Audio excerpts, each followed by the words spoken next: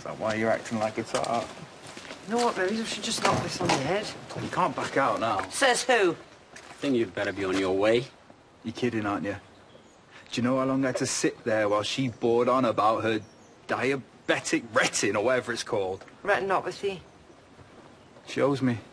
Owes you? You should be flattered she even looked at you. Flattered that some raddled old slapper came and sat on my lap. Lucky I didn't catch fleas, or worse. Right, that's it. And what? Grandma's gonna hit me with a handbag? Not quite.